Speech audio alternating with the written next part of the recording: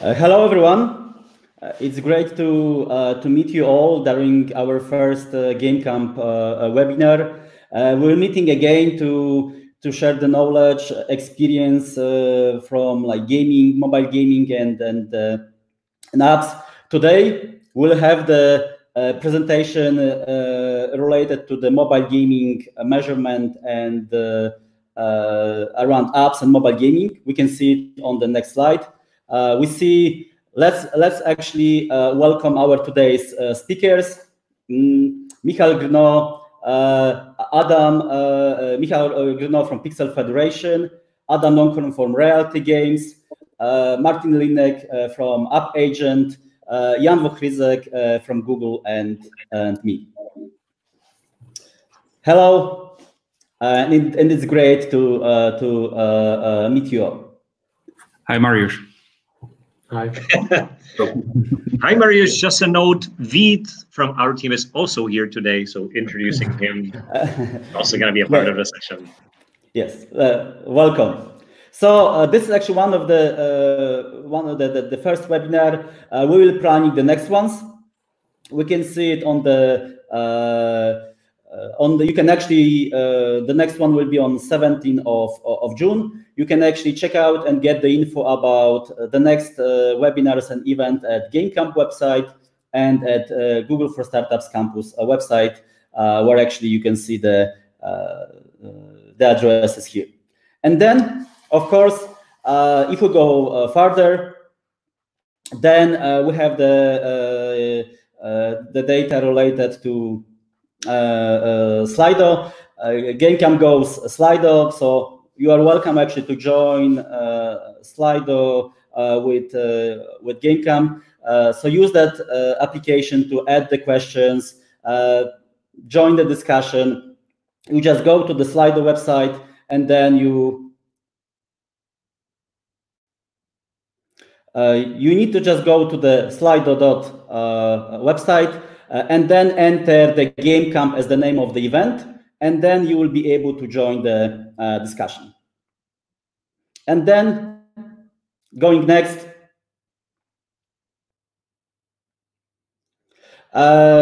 we can actually start very lightly. So actually you can check out and maybe we can actually check which cities are you connecting from. So just go to the Slido and then join the event, and actually you can add information, which city, which place are you connecting from. Actually, we see more and more actually people coming. Great to see it. So we see actually the people from many different places like Prague, Warsaw, Bratislava, Krakow, London, Bergen, Riga, Łódź, Olsztyn, Rybnik, Manila, Novi Sad. So more and more Helsinki, Norway. Great to see actually Copenhagen, Milan, Pirot. So great to actually see you coming. Okay, so let's maybe not spending more time. Let's go further.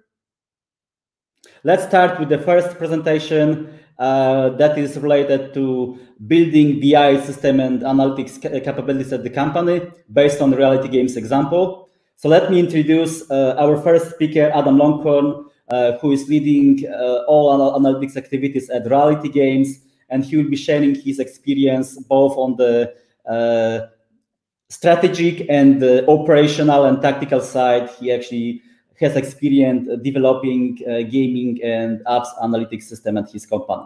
So, Adam, the stage is yours.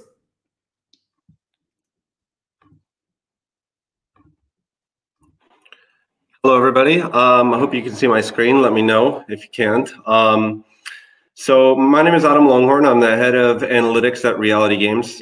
Thank you very much, Mariusz, for that introduction. I'm here to talk to you today about really making your life easier and delivering insight faster, which I believe is what all of us always try to do. And the way we're going to do that today is by simplifying your app analytics and reporting in just a few easy steps with Firebase and Big Query. Okay. So before we actually get started, I do want to plug my company. So I mentioned I work for Reality Games, and we make free-to-play games based on real-world data from across the globe. Okay, so just to let you know, we are launching a new game this summer called Landlord Go. Check it out. It's in most Android stores. So let's say, before we get started, I want to ask you guys some questions. So if you can get your Slido back out. And the question here is, how long does it take to perform a typical data analysis request from your team member? And based on my experience, I created these categories, right? So sometimes a few days. Okay, we got one guy, 4 guys to answer, full day. Ages, yeah, a lot of them are ages, definitely. Let's see if the answers pour in, see how they pour in. I love Slido. Okay, so it looks to me that, we've got a lot of full days and a lot of, few days, so quite a long time. Okay, that's good to know. Let's maybe ask the second question, okay? If it's okay, let's skip to the second question. Let's assume these things stabilize roughly here. When would your team member typically like to have their analysis request delivered, right? Would it be less than an hour? Would it be yesterday, or maybe it would be the day before yesterday? Okay, so I kind of set that one up, obviously, for you guys. And it really kind of gave, the reason I did this is it kind of gives us an intro that to this analytics world and it's what all the analytics guys really struggle with. It's that the business moves really fast, right? It moves super fast. And the business decisions move even faster. So our business, and I definitely noticed this when I joined Reality Games last year, is that we have a ton of data from many, many different sources, right? But the problem here, again, is the business moves quick, and a lot of that data is not readily available to support the pace. Okay, and I was running into this problem where I was getting lots and lots of requests, and I just didn't have the data on my fingertips. So what would typically be helpful, right, for guys like us, right, analysts or even quasi-analysts, right, accessible data, right, at the appropriate granularity. That's really, really important. Simple data structures like tables that people understand conceptually are very important for analysts and quasi-analysts, and they need to be usable, right, easily usable. And the last one is that they must contain relevant metrics, data points and dimensions that make it truly useful instead of just sort of a nice to have interesting data that you may not even access very frequently at all. So I thought about it and I looked around. We had many, many tools, but I decided on basically 3, right? So with our app, and I'm going to guess a lot of your guys' apps, you'll have the Firebase SDK installed. So that's just great start. Okay, the second one is BigQuery. BigQuery is really important. It's integrated with Firebase, and we're going to step through that in a second. And then, of course, there's going to be some SQL. So you will have to know some SQL, which I do. So anyway, the solution was what I designed. Was called the daily KPI table, and it's intuitive. And I hope that you guys will find it intuitive as well. So it's an easy to use BigQuery table. Right? Again, tables are stuff that most people recognize pretty easily. It's granulated at the user and day level. So it summarizes for every user that logs into your app, it summarizes their day's activity.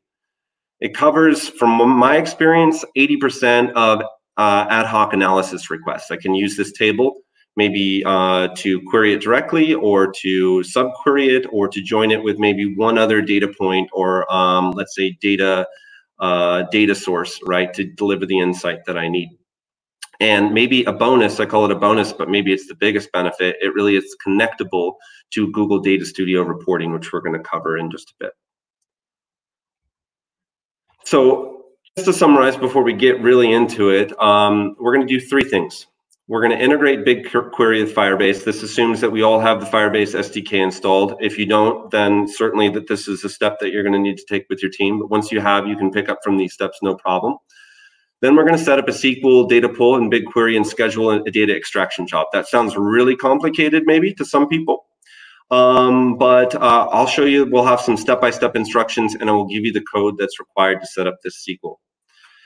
And then we'll review what we've done, and we'll have a few takeaways and final thoughts.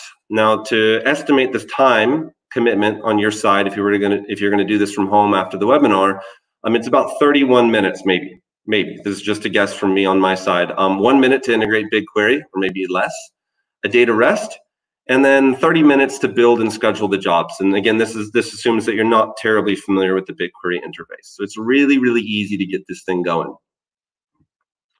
Right, so one last question on Slido, just so I know how and what speed I need to go at on the rest of this presentation. How familiar are you guys with Firebase and BigQuery? The first one is, my company exports raw analytics events from Firebase. I use BigQuery regular to do analysis reporting, advanced user. My company has Firebase SDK installed to check analytics dashboards, but we do not integrate BigQuery yet.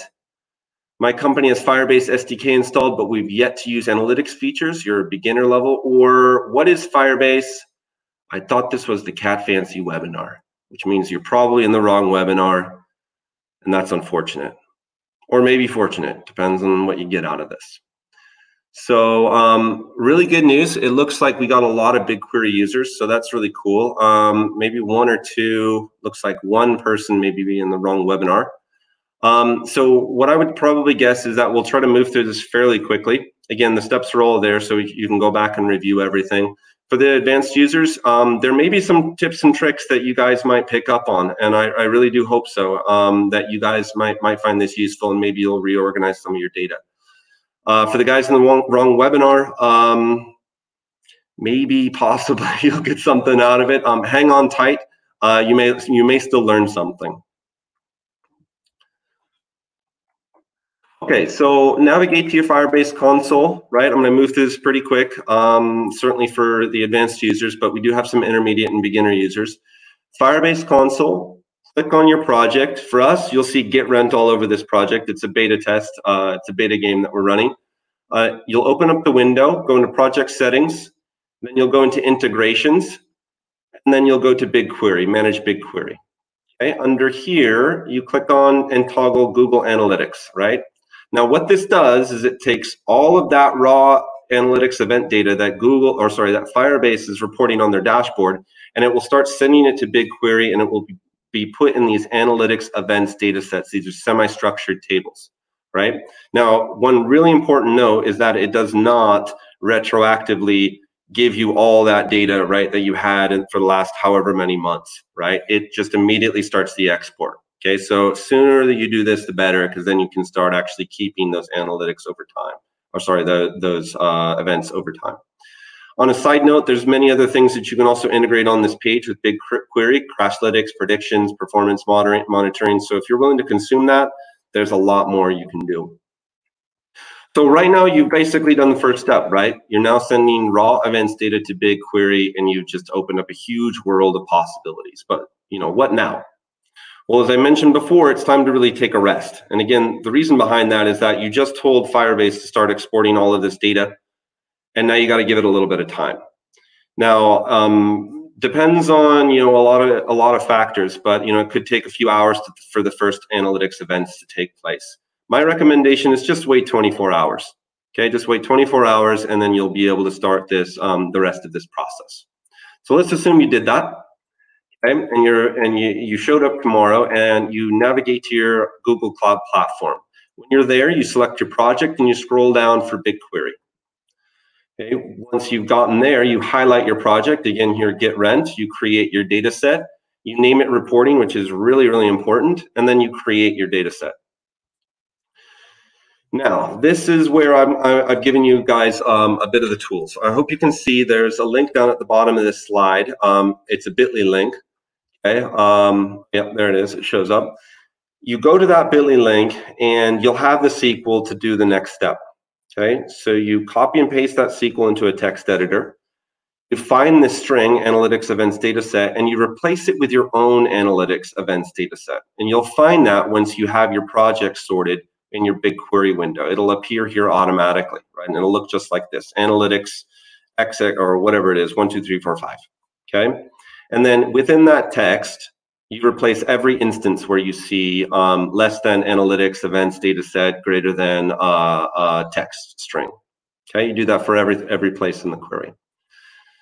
You clear your editor, paste the query in here, run the query, save the results, make sure you save it under the reporting data set name and your table name, daily KPIs, and then you save it.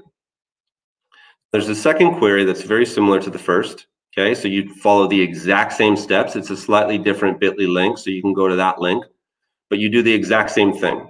You replace it, events analytics data set with your analytics data set for every instance, just like we did in the first query. This step, though, is slightly different. Clear the editor, paste the query in here, and then what you want to go in here, you want to select this create new scheduled query step. This window will pop up, and it's vitally important that you follow these directions. Okay, so you can name it whatever you really want. I'd recommend daily KPIs extract. You set it on a one-day schedule. Here in Central Europe, usually 10 a.m. works well. You can even do 11 to just be really safe to make sure that the analytics events are there. Schedule it at 11 a.m. if you're here in Central Europe. Make sure your project is selected, which it should be. Make sure that you have a reporting data set. Name it daily KPIs. This is case sensitive, so again, make sure you get that right. And then you click append, which is very important. Okay, you guys know what that means, what append means. And then you schedule it. Okay? And now you've done basically all the hardest steps there is to this entire thing, and you're finished. You may be asking me, what did I just do? What did I just create? In summary, what we've done here is we've scheduled a BigQuery job, and that job extracts these raw analytics events data from the previous day. So like in-app purchases, sessions, user info, first opens, which is kind of like an install, right? The SQL then transforms it and summarizes it for every single day at the user level. Right? So every user that logs into your app, it'll summarize basically, you know, the platform that they're on, the country that they're from, how much money that they spent in your app, session information, right? And then on that daily extract, it'll append it to your daily KPIs table. So once you run through this, right? Once you run through this, every single day, it'll make this longer and longer history of user behavior, daily user behavior. And to give you guys a little bit of a flavor, what it would create, the event date is already mentioned, a user pseudo ID, which is unique to Firebase. It's a unique device on your app. The country that they're from, the platform that they're running in, how many sessions used that particular day, how many seconds they spent in your app in total, if they were a first open or not, so 1 and 0 flag, binary, number of payments, if they made payments, if not, it's 0, and the amount of revenue that they generated in USD. I'm going to stop right there for a second because it's really important to kind of absorb this at the moment and realize, and I'm sure it's certainly the guys that are familiar with the analytics, they realize that this simple data set is basically the core of a lot of the reporting that you would do for app analytics, right? DAU, MAU, ARPDAU, ARPU, installs, conversion rate, session information, all of that stuff can be derived from this particular data set. So I want to show you basically how this can, how this has just made your analytics in your life basically a lot easier. It certainly made my life a lot easier.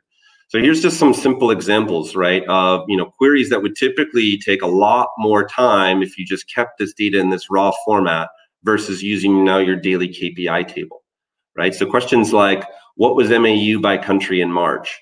What was your ARPU in January? What was the average session length by platform? Or even something slightly more complicated, like what percentage of new users converted to payers on D0, right, install date, in the first week of February? So you can see just by looking at some of this code, and I think, like I said, intuitively, you guys know that this would be a lot more complicated, right, if we didn't have this nice pre-prepared summary of our daily KPI at the right granularity. Second reason why this would make your life easier is because of a really beautiful, brilliant piece of software, or I guess application from Google called Data Studio, right? And all these tools and stuff from Google are just brilliantly integrated. So, and this is another one, right? So you've got your reporting daily KPIs on the left-hand side, right? Well, you've got Data Studio, which is a very nice BI application. There's integrations to a lot of different sources in Data Studio, one of them, of course, being BigQuery. Well, I would highly recommend, if you guys are looking at developing reporting, as I said, I think this is probably one of the biggest benefits of this particular daily KPI table is you can report on it. So I'd highly recommend going into Data Studio once you've created your daily KPI report, or sorry, daily KPI table, connect to your daily KPI table and start building dashboards.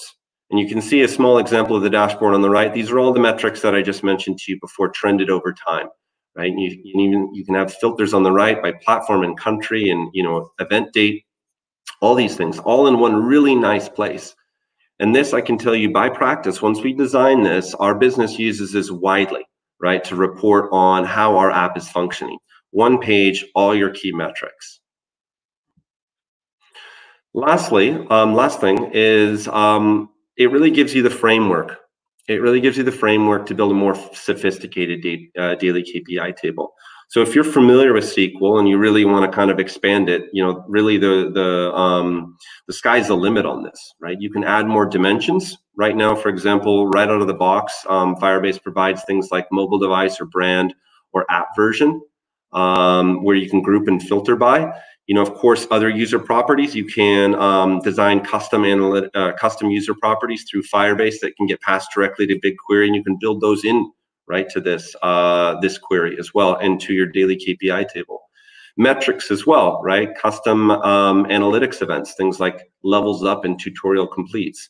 Imagine, let's say, seeing all of your first opens. Not only do you know if they're a first open right now and if they've paid and converted, but you could also know if they've, let's say, completed the tutorial, right, with a 1-0 flag, or you might be able to know how many level ups that they experienced in that particular day, or what was the last level, let's say, they achieved on that day, right? This can all be appended right to your daily KPI table once you get familiar with some of that code.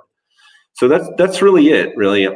It's really best to know that you can create something yourself. You can use this code that I've given you, and I would highly, highly recommend building on top of it to best fit your business needs, make your job easier, and deliver insight faster.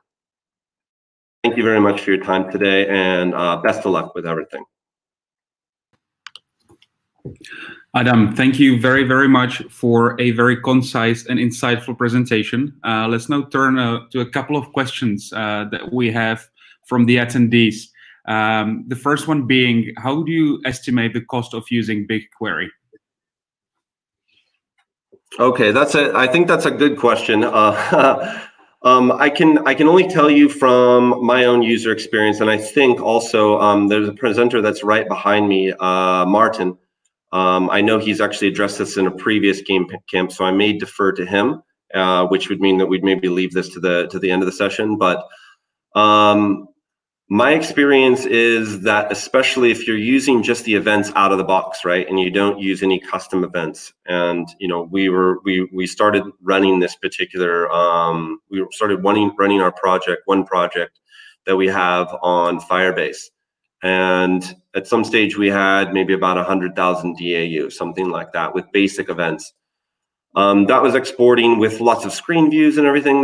Which was taking up a ton of space. That was exporting about 5 gigs of data a day. I think without any other custom parameters or anything, I think we were being charged around maybe $5 a month, right? Okay. Something like that. So again, this is just my experience. I've not gone through any like really super sophisticated cost calculations, but I do not see BigQuery being cost prohibitive. Excellent. That seems like a fairly reasonable price for your needs. Maybe let's take one more question. And the question is asking whether you can get attribution data on UAC campaigns in BigQuery. Oh, very good question. So this is one that I think that my guess is Google is still working on. Okay, so they do some account attribution. Okay, and it gets passed through, and you could use it. But what I have found is that there's a good chunk of your of the first opens of the installs that are basically not set or they're unknown. okay, in Firebase. So of course, for you UA guys, you need, of course, as much detail as possible. So from my experience at this point, I mean, until possibly Google introduces, you know, better or more account attribution, you may have to use a third-party supplier for that, and then possibly just pass that data in and warehouse it in BigQuery, right, and combine it with some of this data that I've mentioned before. Okay, and one last question. Assuming that some people already use BigQuery, what would be, in your perspective, the next level, the next step on how to evolve what you've shown us today? Yeah, so the first bit certainly is to get reporting, right? For sure, right? So, you know, there's some of the stuff there that I mentioned, you know, you don't really want to calculate, you know, MAU by month. You want your reports to read that. Okay, so, you know, before you even move past any sort of sophistication, you really need to get a really nice, solid baseline reporting that, you know, landed well in the company. The worst thing that you can do is spend a ton of time on building reports and then find out that no one uses them, or very few people use them. So you'll have to iterate a bit, build the reports, talk to your team, make sure that they're using them, right? And then go from there. Okay, the worst is just not having insight, right? Not knowing what's actually happening in your app. Okay, and I have actually one more question here. Are all people in your company using the same reports? Yeah, we use the same tools. So we still use Firebase Console because you know, it's still really handy. Firebase Analytics by itself is a really nice tool. But within our company, we use, of course, the Google Play console directly from the Google Play console. We sometimes use Google Analytics for something that's a little more sophisticated. We'll go straight to the App Store as well for iOS information. But we have a set, let's say, company KPI dashboards, right, that I flashed up on the screen a few slides ago. And those particular ones are landed throughout the company. They're split by app. So each of the apps teams can focus on their own KPIs. So yeah, I think I addressed your question, right? So we have a set tools that, you know, the company uses. Perfect. Adam, okay, thank you very, very much for the presentation. Really appreciate you having you here. And with that, I would pass the word to Martin and Veet to take us further with their presentation. Hello, everybody. Hi. From the, I'd like to say sunny Prague, but actually it's pretty ugly today. And welcome to our second piece of the program today, which will be around custom mobile analytics, and also not only custom, but cost efficient. For those of you who were a part of my GameCamp presentation, a big portion of this presentation is similar, but today I actually have a partner here, which is Veet, the data engineer / data analyst of AppAgent, who actually build the whole thing. So there's going to be a part for you where we're going to go much more in depth in terms of how the setup is actually being done on the inside. And I think it's going to be quite a nice extension of what Adam basically just covered. So quick introduction. I'm the head of marketing at AppAgent. Veet here, as I mentioned, is the data engineer. And why we are here talking to you, we built multiple custom analytics setup for a couple of companies, and also a couple internal tools, both marketing and product, and kind of joining everything together with ASO data. And working in an agency, we also have a pretty short learning cycle and real life connection into what people are actually using in the industry and what are kind of the pitfalls. And we'd like to share our experience today about how we approach building custom analytics and what is kind of the best way that we landed on when recommending custom tools for starters for companies. AppAgent, just a shameless plugin. We're a mobile marketing agency and do a lot of stuff around mobile marketing. Today, we're obviously going to focus on the analytics part. And what you're going to learn in this session, basically, how does custom analytics creation look like from start to finish? So we're going to start on a, I'd say, high level, discussing about what should be the parts of it, then go into a case study where we're going to talk a bit about what are the building blocks of the analytics, and then I'll pass the word over to Veet, who's going to kind of dive into how it's actually being done on the inside. So very quick intro about what and why. Obviously, mobile analytics it's a big world. There's a lot of different tools for basically everything, different combinations. It's really hard to pick a tool set if you're starting out or even if you're advanced, because there's just so many options. But from this kind of huge map of different tools for different purposes, what we see on the market are kind of tools that are the most commonly used.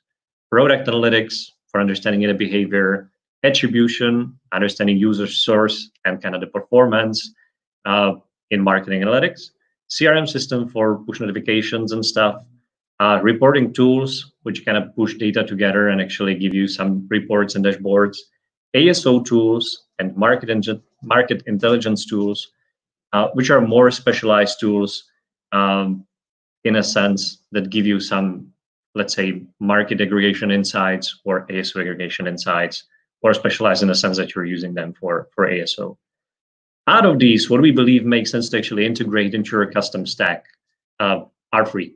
Product analytics means user behavior, marketing analytics, so which campaigns perform the best, and ASO analytics, kind of understanding how your app performs in stores, what is the traffic distribution, how reviews are doing, and some other metrics that you can only find in platform consoles.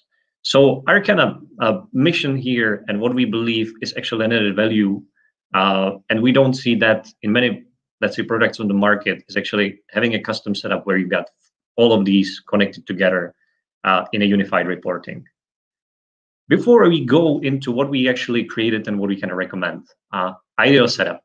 Well, in our opinion, it's all the data is one place. Basically, all of these three legs are in one place, so you can leverage them together in one dashboard that can be customized. It's affordable in terms of the price, and for everybody who try to get proper, let's say, specialized analytics tools, you know, it's very, very expensive, very frequently. So affordability for many companies is a make or break type of a thing. User-friendly, obviously, everybody can use it from the company, from data analysts to CEOs. And ideally also customizable.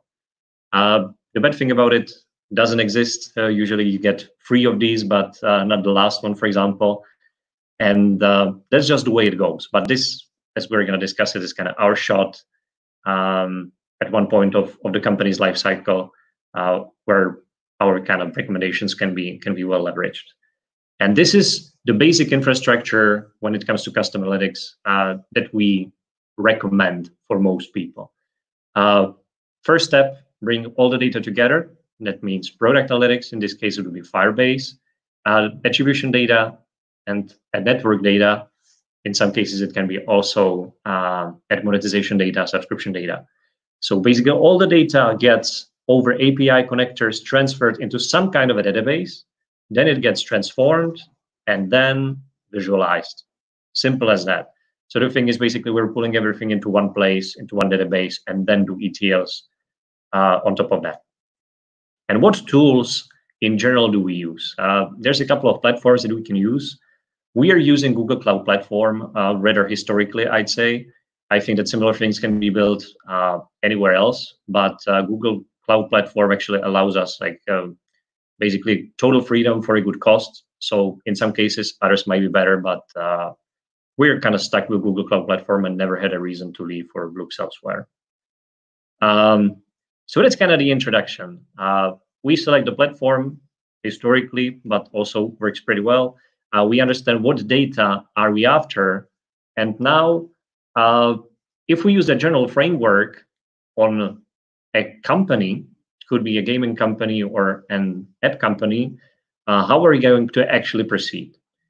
So in this part, I'm going to guide you through a use case of a real life company, which we were approached by them to basically recommend them a custom solution and then build it. So we're going to go basically step by step through the process and show you how we approached it. And in case you're thinking about doing something similar, there might be some points where you can inspire yourself from our approach.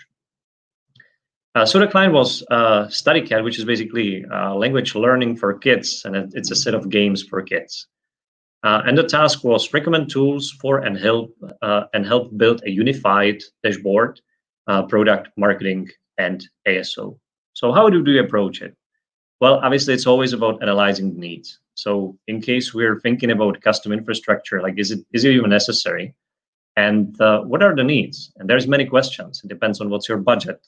If you're using already some tools, if you've got some data available, how frequently do you need the data to be processed? Can you do your own SQLs? What is the timing? What are your KPIs and the amount of used UA networks? So there's a lot of things that should be considered. So when thinking about custom analytics, this is just an example that there's many factors that go into it. And you really need to think about if such a setup needs to be custom, or if you're at a stage where you can basically be okay with a simpler setup, a simple reporting, or for example, just using the tools that are freely available before investing into building anything. So that's analyzing the needs. But in this case, it was basically clear that there was no other way than building the setup just based on the requirements of the client. So once we knew what was the goal, we went to create an overview or an architecture of the whole tool. So as you can see, it kind of follows the previous schema where we are starting with Firebase Analytics, which is a data collector. And basically it's free, it's great, not perfect, but events are easily dumped into BigQuery and then you can do the magic. For attribution, we ended up using Kochava, but basically it can be any tool that can provide you with raw data. I'm gonna stop here for a bit. In case you want to do a, let's say, proper analysis, not only for your paid users, that means users from paid channels like Facebook and Google, but also for organics, you're gonna have to have also raw data from the attribution provider for organic users. And it might be a problem. These are sometimes priced separately and cost some additional money. So selecting the proper plan can have a big effect on the data availability. So just a note, take care. Add network data. To put all the analytics data for marketing together, you need the attribution, you need partly the behavior, and you also need the costs and impressions and the part of the funnel that only lives on the ad networks. So you need to automatically download the data. We're doing that over API and using a tool which is called Matillion. We'll get back to that later. And yeah, in case StudyCat wanted to have more ad networks, we'd probably go for another tool, which would be an aggregation tool.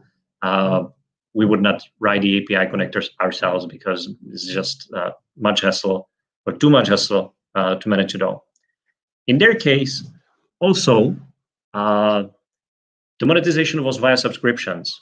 So no need to write our own solution. There's actually already existing tools on the market, can be from RevenueCat or yeah, I don't remember the other services, but there's multiple of them. So in this case, they basically had to build their own solution, which proved to be very complicated. And in the end, it didn't work for a long time. So for those of you thinking about subscriptions, we definitely would recommend you to go with an existing solution and not try to build anything. It takes too long, too many exceptions, and just not worth the hassle. Then besides the subscription revenue data, we also plugged in ASO data.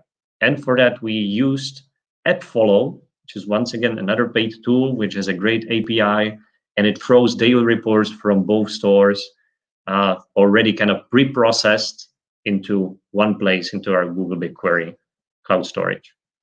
As I mentioned, that's what we're using. ETL orchestration, there's a tool called Matillion, which actually lives on the Google Cloud Platform. It runs on a virtual machine, and we're using that to do all the ETLs and kind of create the whole data transformation and aggregation infrastructure. We will talk a bit more about that. I think it's a great tool. And once the data is pre-chewed and transformed, we get to Data Studio for visualization, where we got 3 different views. Product view, where we've got dashboards for the most common metrics that product managers or CEOs are interested in. Then there's the marketing for UA managers and marketing managers, and then the App Store view, which can be used by ASO managers. But honestly, for StudyCat's reason, it was basically the high-level execs actually wanted to receive some regular reports about how the App Store is doing. Not to open 3 different tools and check that, but have everything in one place. So this is kind of the setup that we recommended. And now, what are the costs? And I believe there was a question around that after Adam's first talk. So for Google BigQuery, we actually created a calculation and a calculation table where you input the amount of MAUs, how many events do you send, how many sessions are there per day or per month, and actually calculates the price for a year. So you can have a very high-level understanding about how much money you're going to be paying both for storage and both for transformations. So in case of StudyCat, who had 250,000 MAUs, they had, or we predicted that the costs would be around 2,000, which still is some money, but they already have 250,000 of users. So when compared to other tools, is obviously night and day. So that just shows how cost-effective the whole setup can be. For Matillion, there's actually a nice hack. The tool is being paid for an hour, so that's $1 per hour. But we don't need that to run for a whole day because we're batch processing it. We're batch processing the data, so it always gets only turned on once a day for 1 hour, and it processes basically everything, and then it's being shut off. So we're just paying for 1 hour. And then the attribution partner, that definitely depends on what plan do you have. In case of Kochava, there was at the time an offering for $100, getting raw data for both paid and organic. Yeah, we decided to go for that. We're not really happy with Kochava, but that's just our recommendation, probably to stick to AppsFlyer or Adjust, which we've got pretty good experience with. And there was no hassle. There was a lot of differences when it comes to Kochava implementation. So we decided to drop it for future projects, even though they've got this wonderful offering in terms of costs. And now really quickly about if we now have the infrastructure kind of in place, how do we proceed? So we define events, we collect everything from the product standpoint. So we create a table, define, I'd say pretty in detail about what events are there going to be, what parameters are there going to be, and we have a perfect understanding about what's actually being sent into the BigQuery. Then on top of these raw events or events and definitions, we build a set of metrics and dashboard definitions where we really take care about how the metric is defined.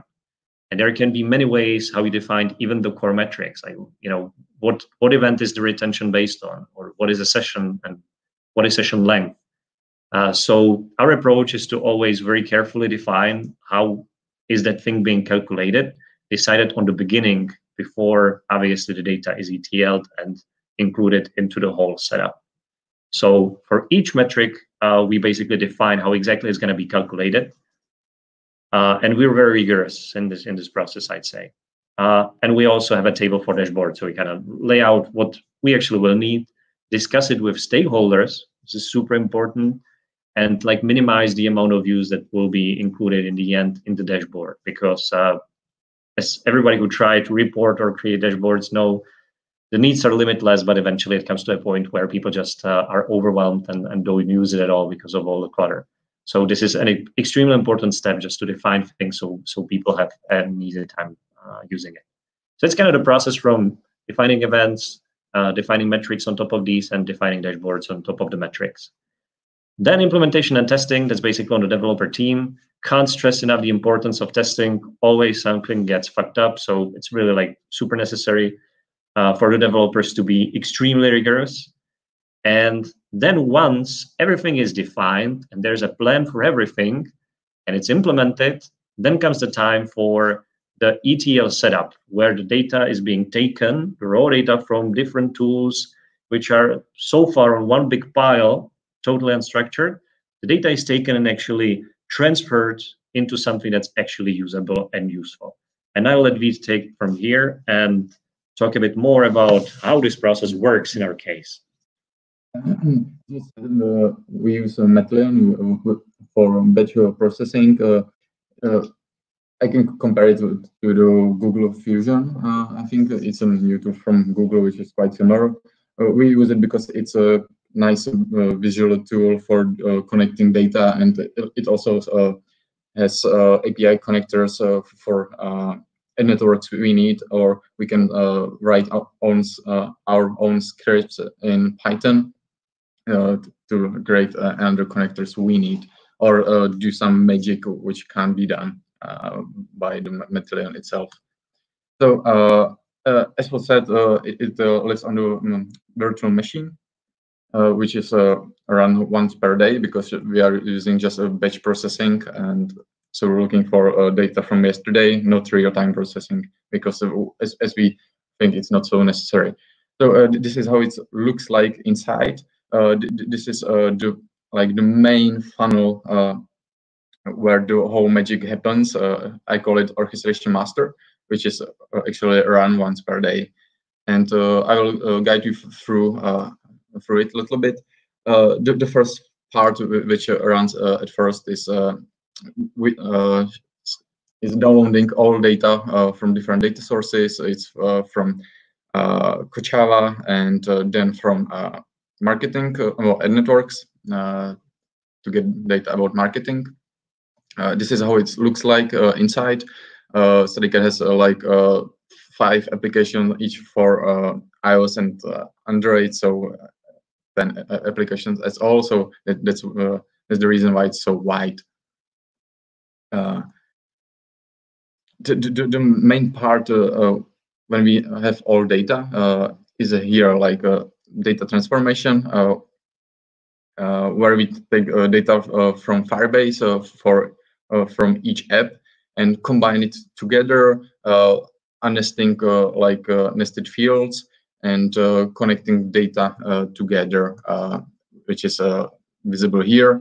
We are connecting attribution data and data about subscription. So that's the whole magic, where we combine all data, and then we can do whatever we want from this big table. We break down this massive table by each event, and we store each event in separate tables. It's because of the usually when you want to calculate some KPI, it's just about one event, or you can combine 2 events, so you will just join tables. And when you have separate tables, it's like BigQuery can scan it faster, and also you pay much lower. So this is how it looks like. As you can see, there are like many boxes. Each is doing something a little bit different, but we don't have time to describe it at all. Yeah, and the last part is just about because Firebase can get data 3 days old because someone wasn't available on internet, so we are like processing again 4 days old tables to get all data. And finally, when everything's done, I get like a report about status of this ETL, if everything went well or not. Yeah, and the last part is visualization. What we did in Data Studio, as you can see, we have like daily, weekly, monthly active users. We have retention tables there, marketing tables, or also we built easy funnels. And just add to the Matillion part, I think that one of the greatest advantages of the tool is it's visual. So in case you've got multiple data sources, you've got multiple apps, it's kind of easy and pretty concise to just understand what's going on. And I think that it's like a natural step to what Adam showed, or the next step from what Adam showed, which you can do in BigQuery. You can also schedule things, for example, which is a great start. But eventually, if you go into something much more complex, probably it's a good time to implement some kind of a tool, for example, Matillion, which can bring more structure into the whole process.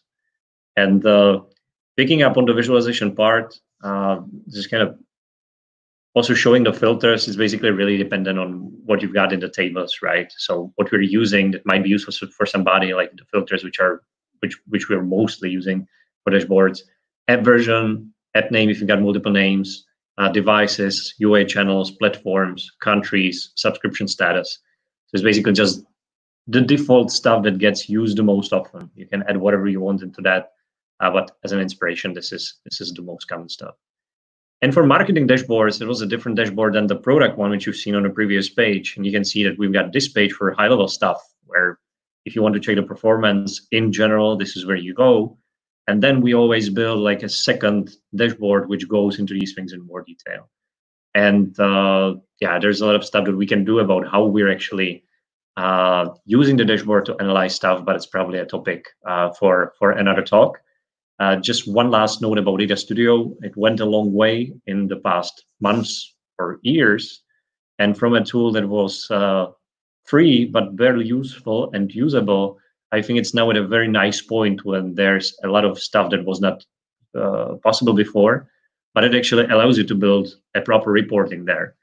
So yeah, for the free price and for the wonderful integration with Firebase and Big Query, I think it's just a wonderful tool. And yeah, shout out to Google for providing us with that. One last one that I'm going to end with. Custom analytics, is it really the best solution?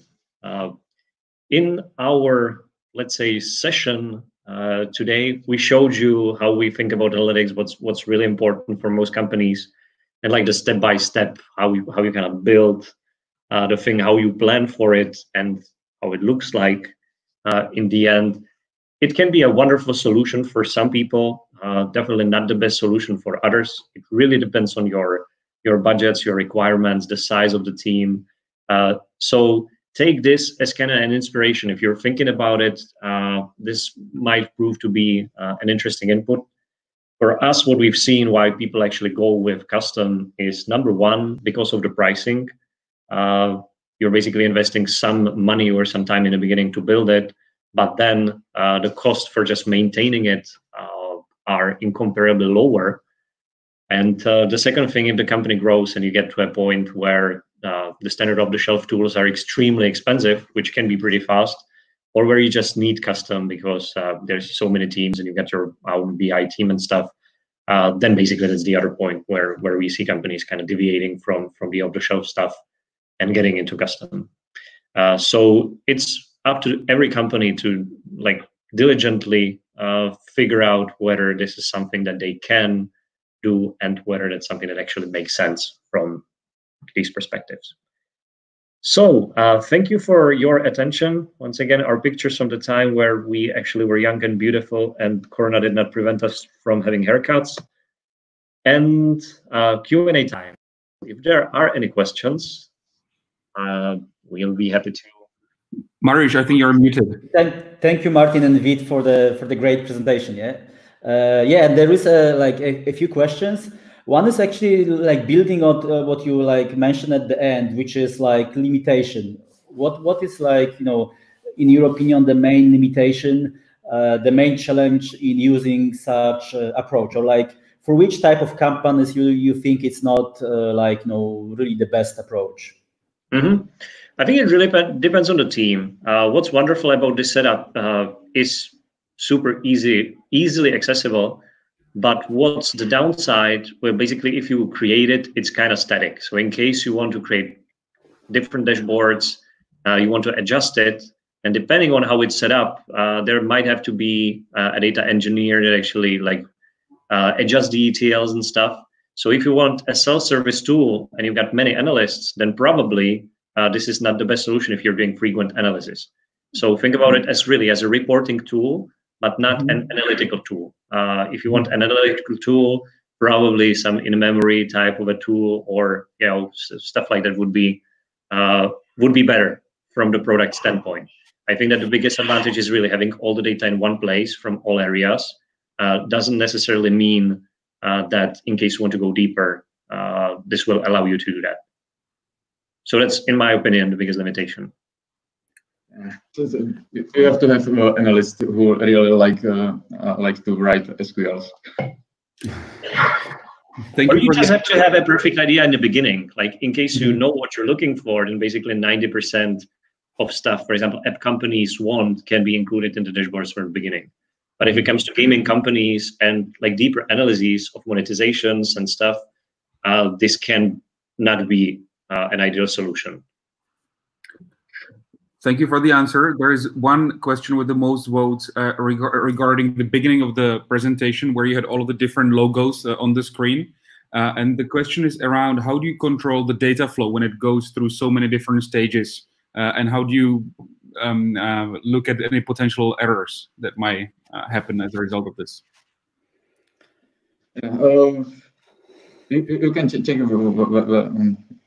Metalon has possibilities how to check if you downloaded the right data. You can do some assertions or fallbacks when something went wrong. So that's something we handle in Metalon. So it's usually not an issue that you'll be losing, for example, some data along the way. There are many issues, I'd say, and sometimes just the tools don't work or they don't give you the data. And for example, as we showed, there was like a whole section of like fallback for the Firebase data, because sometimes it just comes, 2 days later. And that's what we didn't know in the beginning. So obviously, if you have a system, it's kind of a lot of trial and error before you take care of all these exceptions. And that's why actually we showed like how, there's many boxes in there. And a lot of these have a lot to do with data control and just give you or drop you a message if something is wrong. So the data is being checked before it's processed. That's basically a simple answer. Still mistakes can happen, but that's just a troubleshooting of the whole process and of the whole system. Thank you very much for the answer. Like there was the question, like a few people will ask about this Kochava, why you were not really happy with that. What was the challenge? Answer it. He was the one feeling the pain. We had a problem with Facebook attribution. Like they lost a lot of data comparing our experience with AppSlider or Adjust. Also, their APIs are not really friendly to use. Okay. Really take it as our own opinion. It doesn't mean that Kochava can't work for you. And for example, their pricing is super friendly. So definitely welcome you to give it a try. In case pricing is an issue, it can really be super competitive. Just from our or for us, it was a lot of hassle just trying to make it work. Okay, thank you very much for the presentation. Let's stay with us, of course. We'll have some short discussion in the end as well. So let's welcome to the stage our next speaker, Michal Gno, who is head of marketing analytics at Pixel Federation, and he will sharing his experience about data science behind user acquisition and how actually are doing that at the Pixel Federation. Hello. Let's get the presentation ready.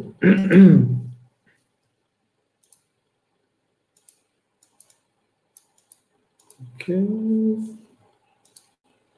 I have to check something first. Okay, maybe refresh will help the situation. In the meantime, I'd like to, thanks for introduction, Mariusz, and also thanks for previous two amazing speakers.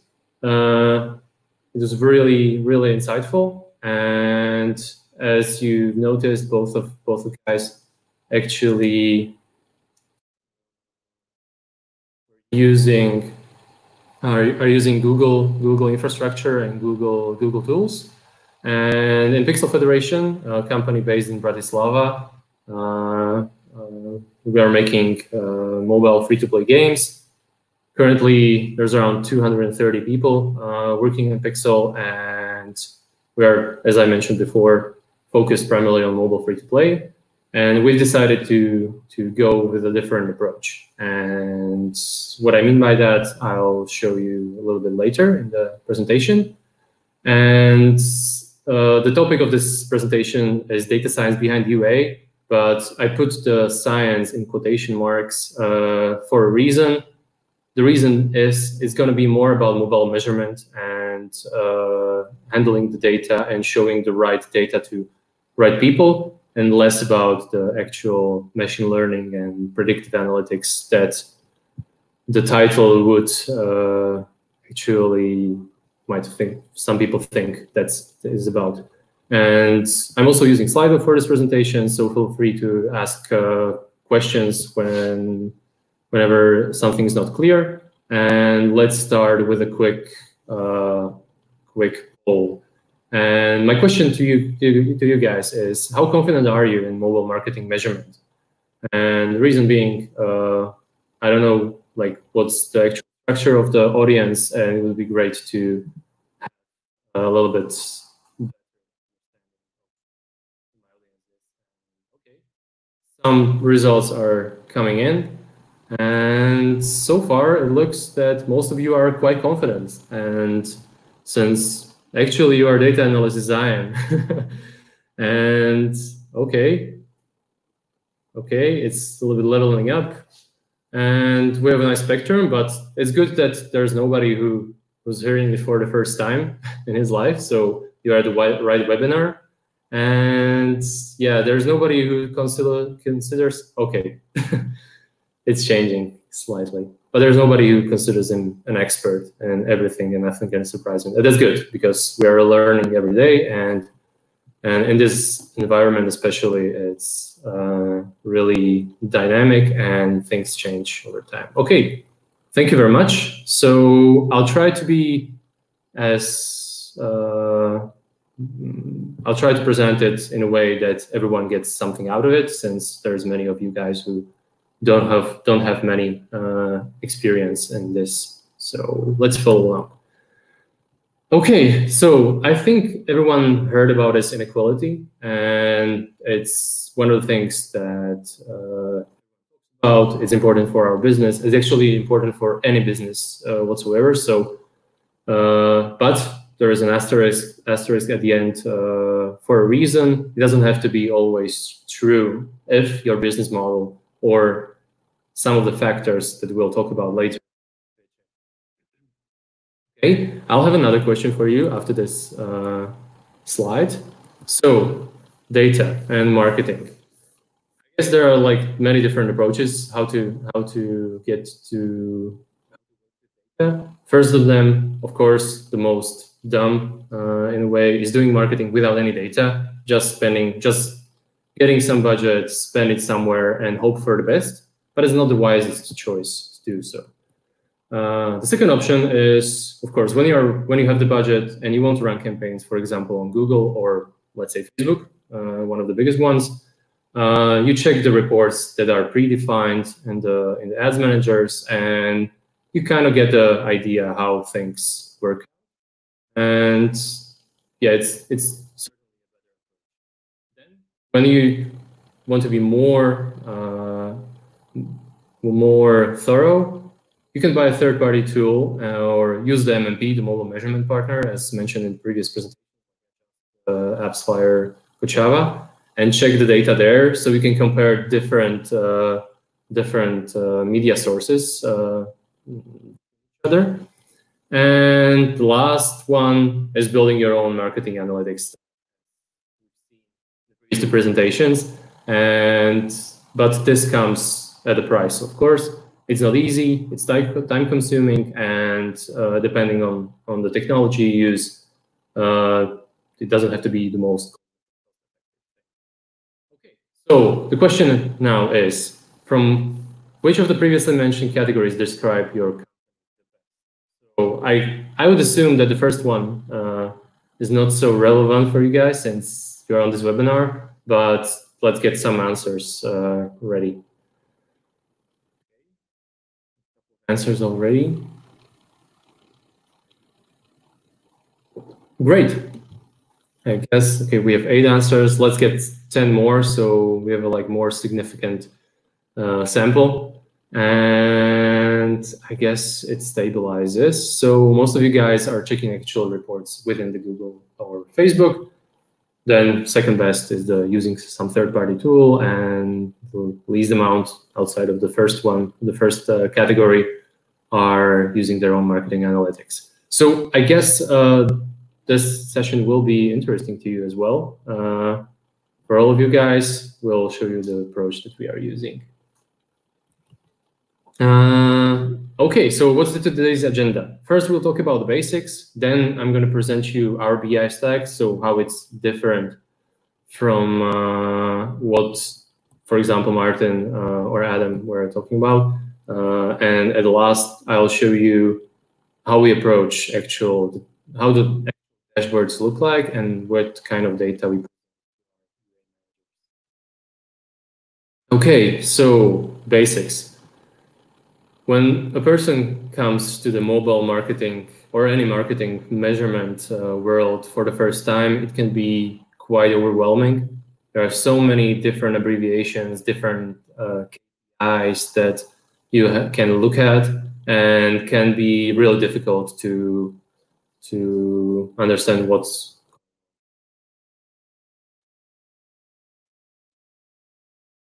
Okay, so I've come across an interesting article on mobile dev memo from Eric Seufert, who categorized the different metrics into three segments. First of them is regarding metrics that come to the acquisition side, and basically they are connected with the cost side of things. So there you have all the metrics regarding the cost per install, cost per action, CTRs, and so on. Then after the person installs an app, it goes into the engagement bucket, where they measure different metrics that take into account the activity, their payment behavior, their engagement. Here you have all the metrics like ARPDAU, LTVs, and so on. And after that, after the second bucket, after the engagement phase, when the player churns, there's a part of metrics that are relevant for the engagement, the re-engagement, getting back the player back, and actually measuring the impact on their LTV. And all of this is aggregated to a different traffic source. And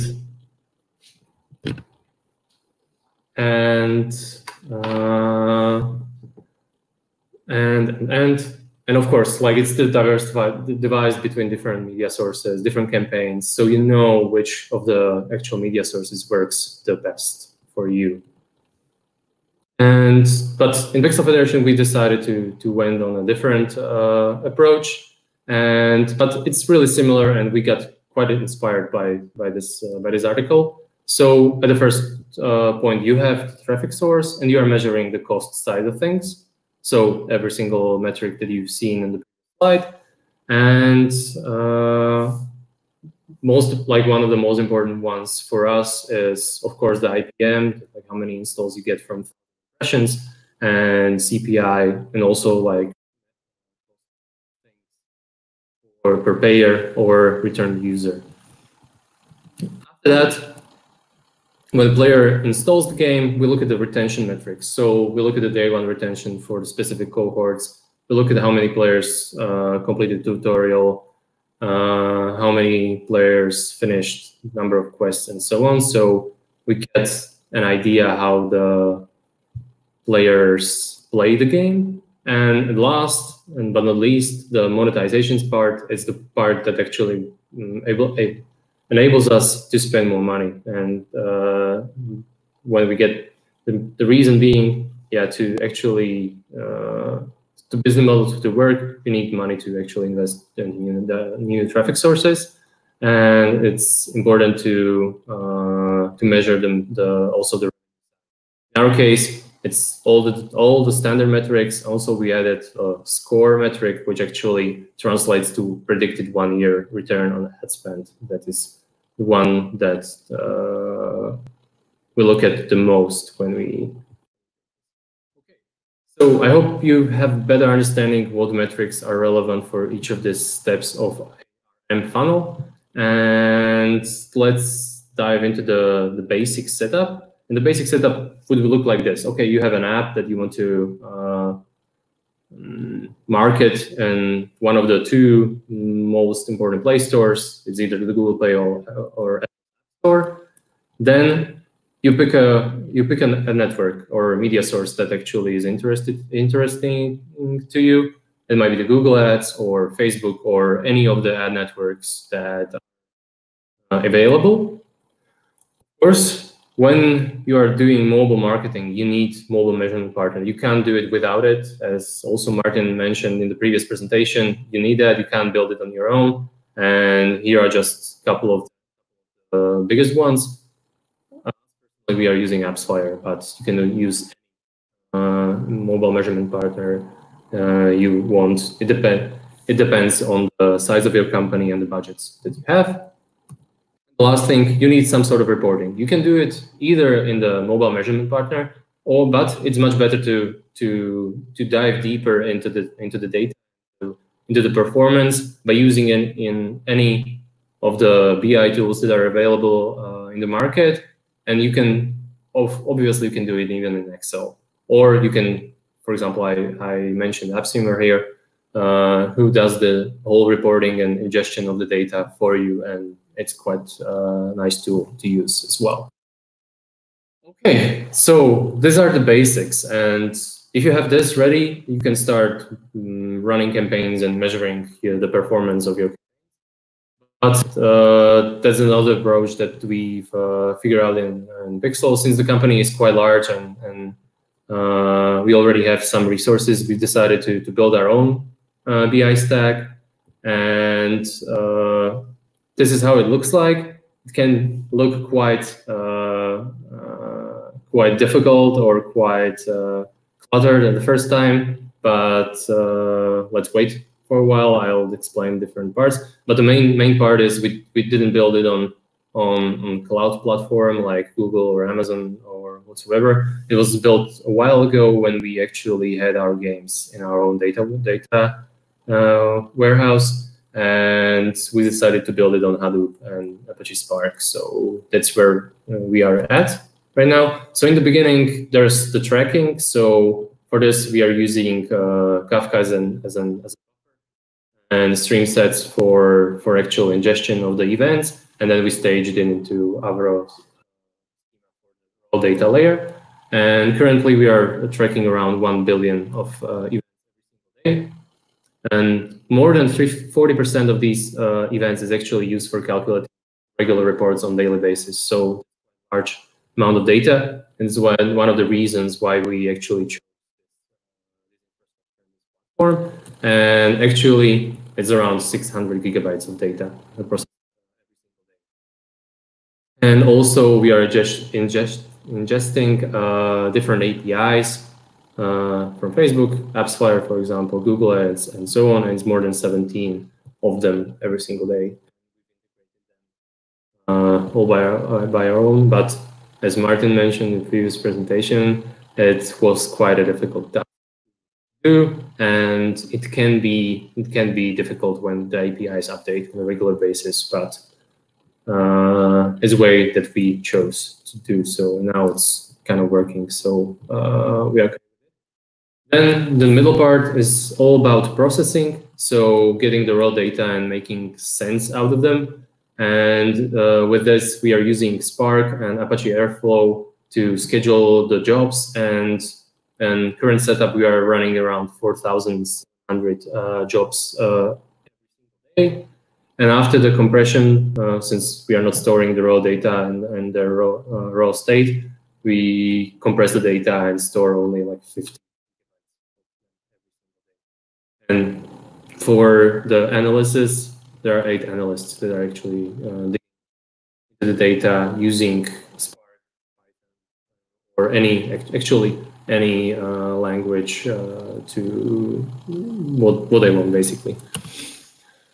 And at last, there is a feedback loop to the APIs. So we are actually sending back events to Facebook and AppsFlyer for optimization purposes.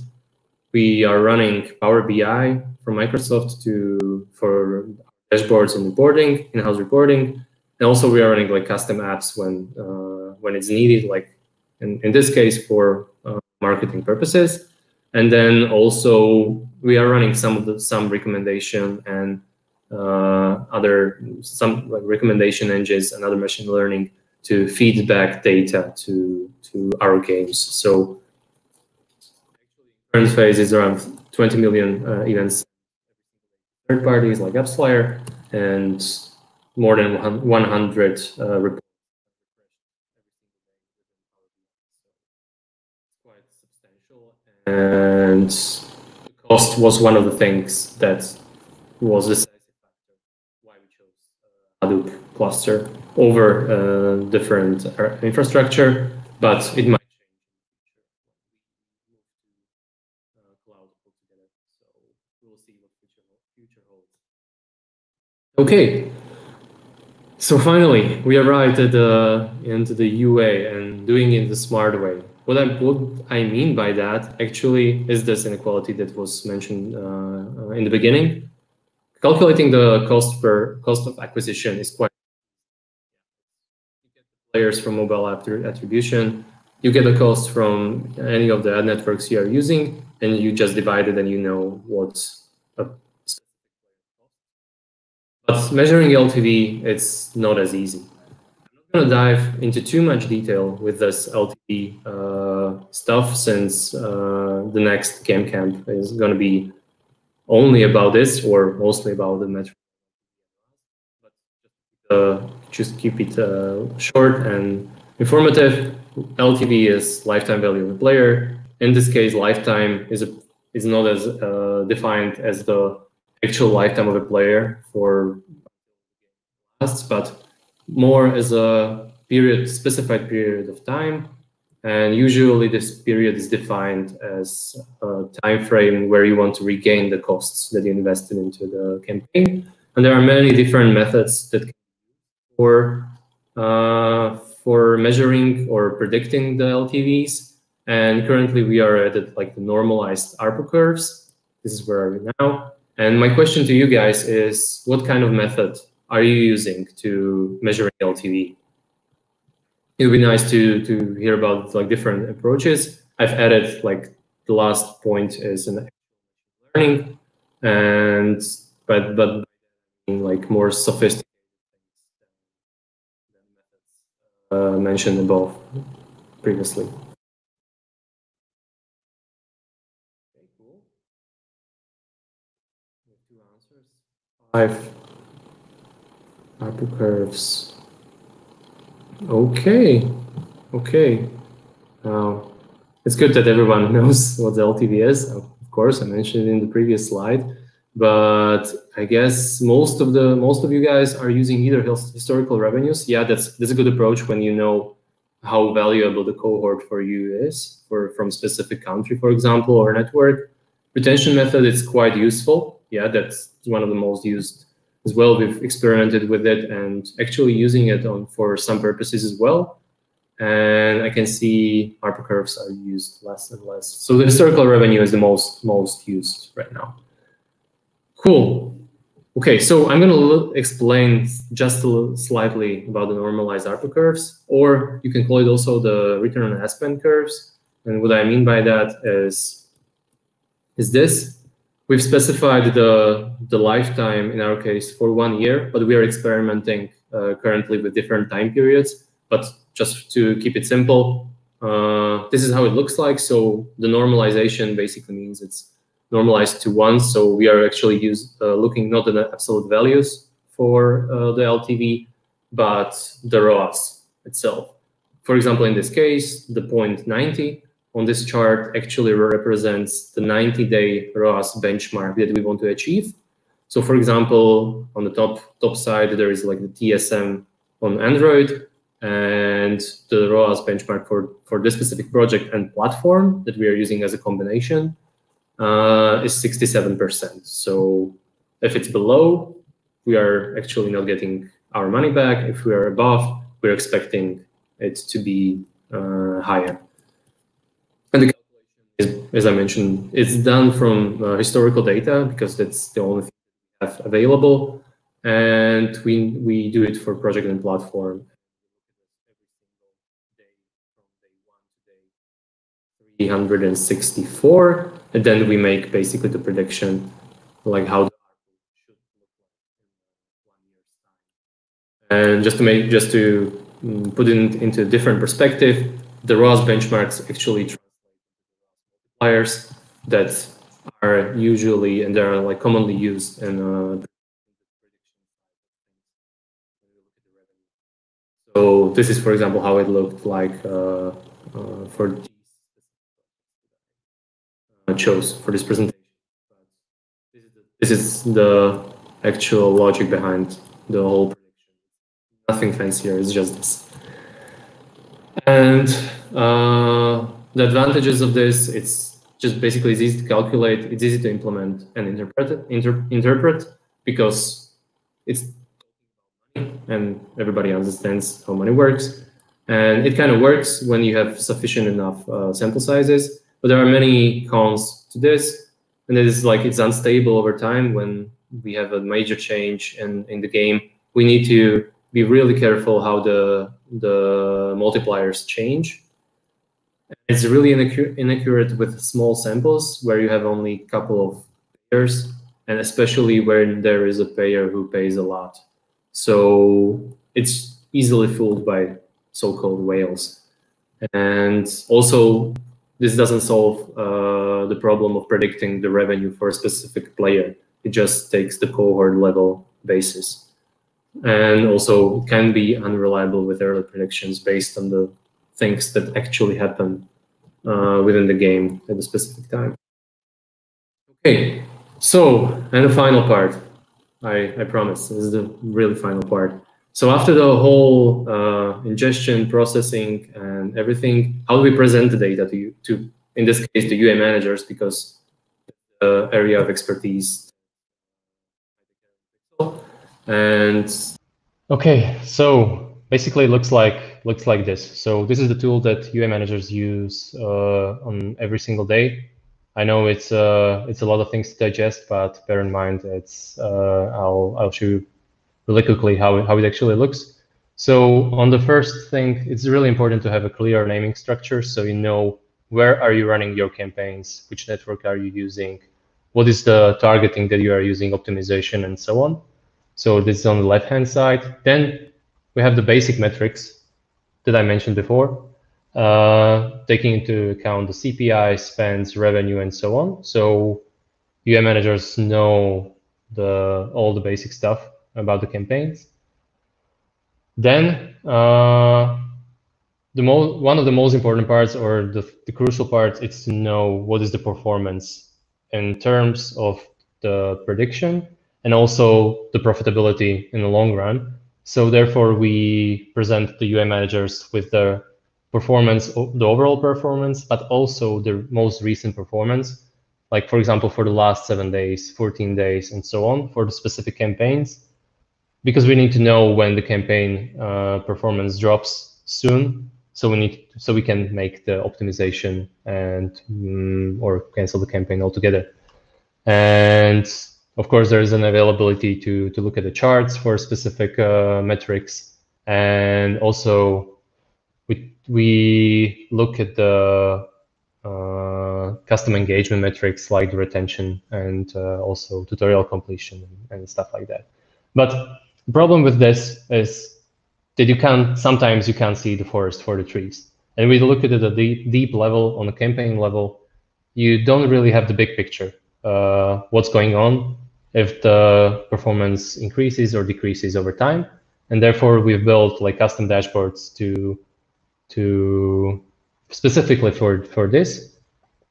So one of the things that anybody in the company can see is look at the performance for the specified period, like let's say last month, and transparently provide information about the recent performance. Important part as well is to look at trends and to see different metrics over time, how they change, if the CPIs increase, or decrease over time, and so on. And of course, different slice and dicing of the data, so people can identify places where they can improve or places where there is a potential to grow. And my question to you guys, once again, and this is the last one, and also this is a multiple choice question, is so we can choose more than one. And what level of granularity is the right one to look at when you look into the data.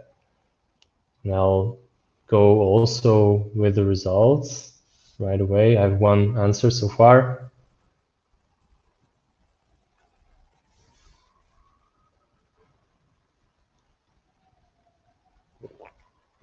Three, 6.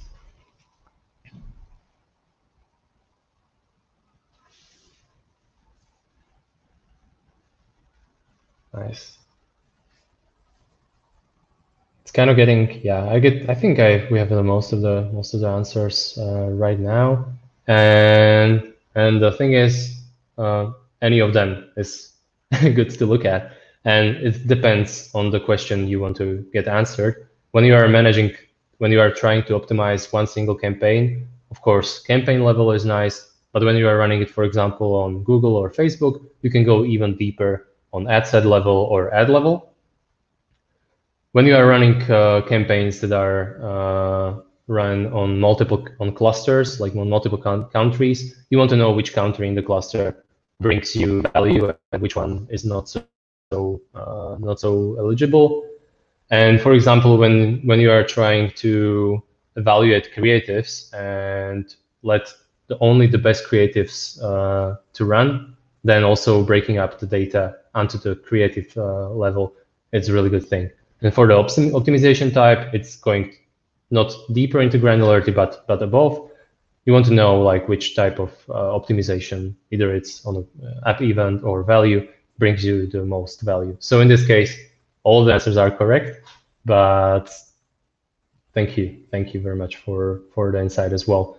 So, and the right level of granularity is the key. And in this case, we decided to get all the data we need, all the data we have available, and present them to the UA managers. So for example, in this case, Facebook allows us to go as deep as ad level. So it's a thing that our UA managers look at every single day and optimize the campaigns. We also look at the different, we aggregate data also on different levels, like for example, in this case, on the optimization side. So clustering and categorizing campaigns into the optimization based on purchase, value, ROAS, and so on. And also for creative perspective, for creatives and the guys who are actually creating the assets that we are running on social media, it's good to know what kind of creatives work the best for a specific audience, for specific geo, for specific optimization. They want to know like what are the actual benchmarks they are trying to achieve and actually surpass them. And I can't forget to mention one thing that was that's kind of a tricky to not evaluate, but to look at, and it's the relationship between marketing and viral. And this is the thing that is also really important on any stage of your product, and to look at the, let's say, viral effect of the campaigns that you are running on any of those, any of the ad networks. And it's why we are looking also at the performance over time. And we want to basically see whether the increase in marketing activity increases also the viral effect and the revenue that is coming from viral players or organic players, if you want. And I guess that's about it, actually. So I'd like to summarize the presentation. It was a little bit longer with some hiccups in the tech. I'm really sorry about it. With the data, it's always garbage in, garbage out. If you have to get data right, you have to have a good quality tracking. You have to be sure that what you actually look at is correct. Otherwise, all the insights that you are going to build are basically worthless or can mislead you. Building everything in-house is not easy at all. It took us quite a lot of effort, time, money, and actually years to get where we are right now. But for some companies, it just makes sense. Third point, it's for all the data analysts, give UA managers all the tools they need to make the right decisions. So when they want to see breakdown to countries, they know why they want it, and actually in this case it helped them quite a lot to optimize clusters and cluster campaigns into different geos. One of the last points is the measuring LTV is kind of difficult, but the topic today wasn't about LTV. With the next GameCamp, but it's good to start with something. So historical revenues, it's totally okay. It's better to do some sort of predictions. Retention ARPDAU method, it's quite good, and actually sufficient for most of the cases. But you need to know soon enough whether a campaign is profitable or not. So LTV is the king.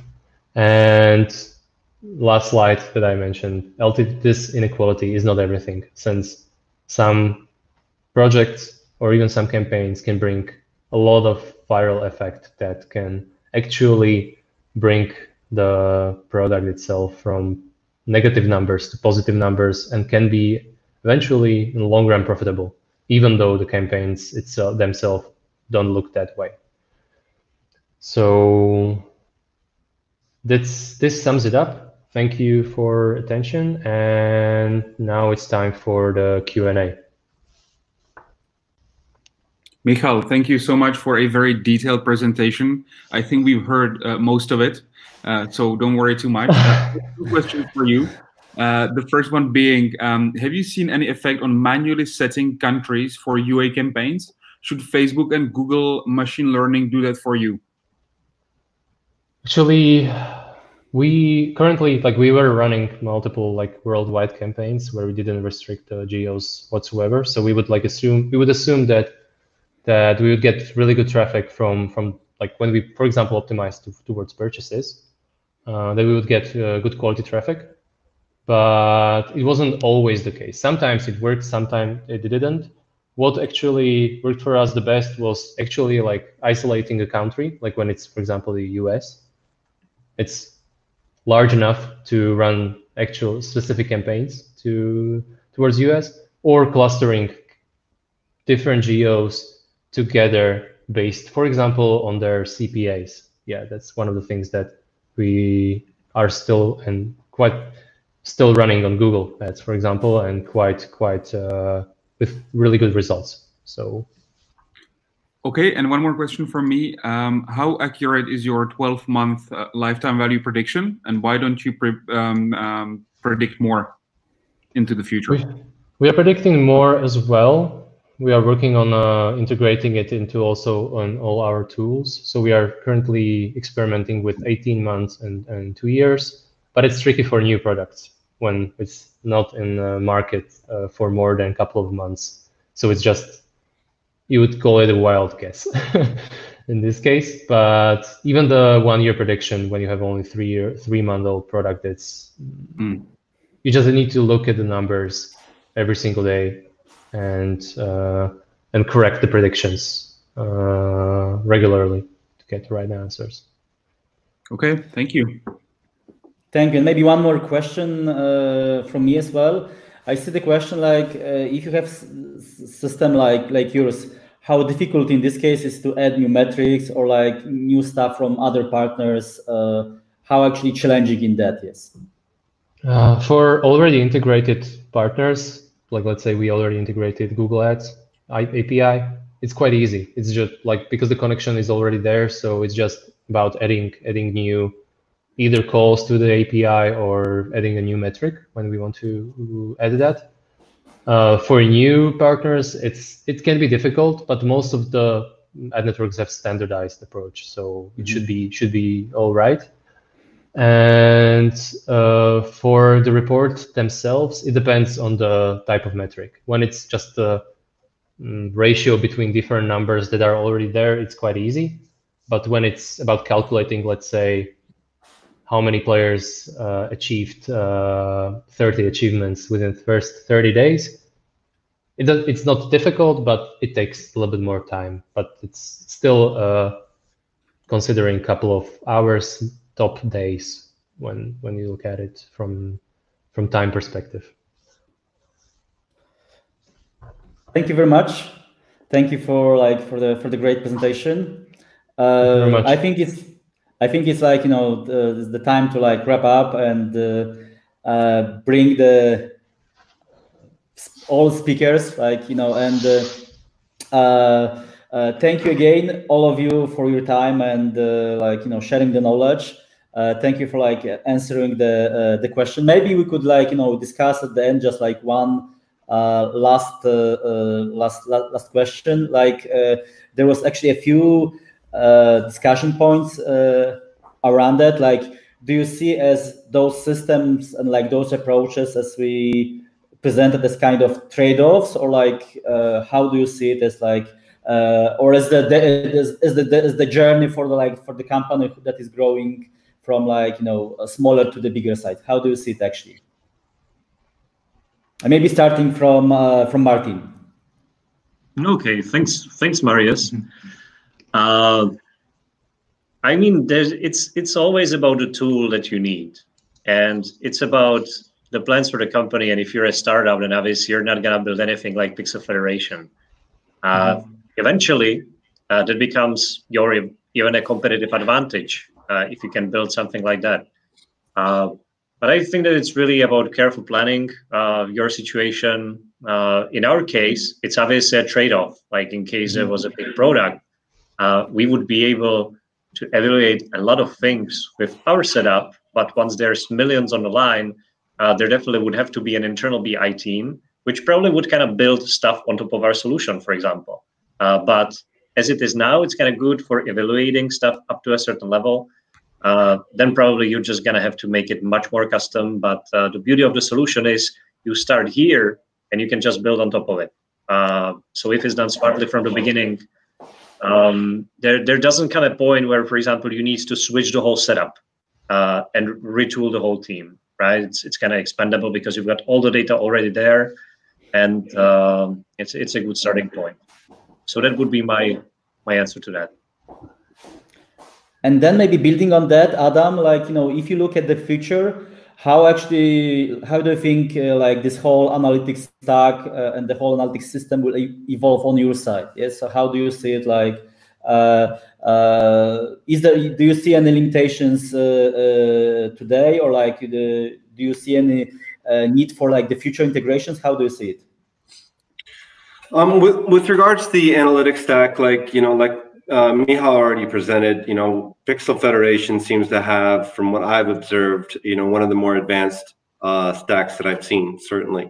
We're not quite that size, so, you know, we don't have that level of complexity. I want to touch a little bit on what Martin just said, which is it's really based on where you are, the talent that you have, and also not going down the wrong path, right? So, you know, you don't want to get stuck in technology and code that you're going to have to rip out, or, you know, maybe, you know, employees possibly that you're going to have to reshuffle. That's always kind of the trade-off, right? But at the same time, you need to balance the inaction and, you know, the fact that you got to make a decision with the fact that you need to get some insight in some direction. Now, to answer your question, like around this, you know, where I've seen, I think, where I've seen some of this, let's say, you know, be put to good work is getting access to that data, right? That of course is really like the first step that you need to get, and then you need to have people that are willing to read it and look after it and action it. And I think that sometimes we get a little bit too caught up in advanced analytics and some really crazy technology, rather than really just kind of, you know, looking at the data, drawing some insight, testing some stuff, talking to people on the team, all right, and pushing, let's say, new solutions in, watching them and iterating, right? So maybe then building on that, like Michal, in this case, like if you would be able to do it like second time, like if you would do it like some such system again, what you would do actually differently? Yeah, actually, great insights from both of you guys. The first thing is like, okay, also attaching, or yeah, you have to have your foundations right. Yeah, right. You can't be really, if you build something on your own, or you invest a lot of time in some technology and then you have to throw it away because it's rubbish. It takes a lot of like it can have really bad impact on the team. And at the end, it's all about the people. It's not about the technology. It's about the people and how they actually come up with new solutions and answering questions and so on. So the technology can be anything, basically. But if I started, like I can say only from my side, but I would choose something that's already been proven in different companies and start from there. So I know where the problems are, which is the path that I don't want to take, and so on. So because we actually hit some dead ends over the time with choosing the right technology, and we wouldn't have to do it now. So in this case, like the whole BigQuery ecosystem and Google Studio or whatever, it actually might be one of the picks if I could choose. And it's not only up to me.